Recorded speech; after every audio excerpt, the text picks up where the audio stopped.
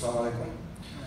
Your Excellencies, guests from Iran, Your Excellency, the Honorable Minister, the Consul General, and the Iranian dignitaries, Pakistani brothers.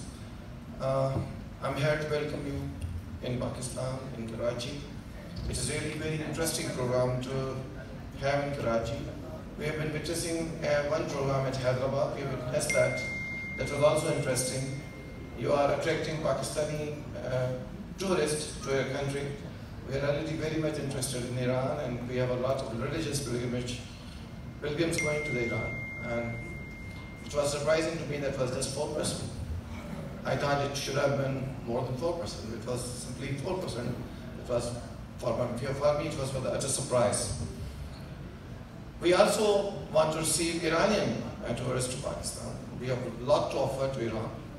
We have a lot to offer to other countries as well, but Iran is being the brother country. I was sitting with the Honorable Consul General. We were listening to the national anthem, and there was just one word in Urdu that was Ka, and the rest of the anthem was in Persian. So we share so much that even national anthem is in Persian. So I welcome you to Karachi, sir, and we are going to have this interesting program. Thank you very much.